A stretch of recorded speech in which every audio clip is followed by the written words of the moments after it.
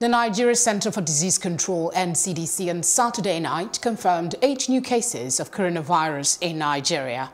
The NCDC, through its verified Twitter account, said that as at 10:40 p.m. on March 28, Nigeria had additional 8 cases. The center said that 4 of the cases were from Oyo State, 2 from Abuja, 1 from Kaduna, and 1 from Osun State.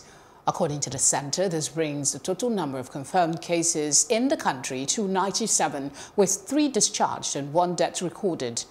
Statistics released by NCDC shows Lagos currently has 59 cases, Abuja 16, Ogun 3, Ekiti 1, Oyo 7, Edo 2, Enugu 2, Bauchi 2, Benue 1, Kaduna 1, Osun 2, and Rivers 1.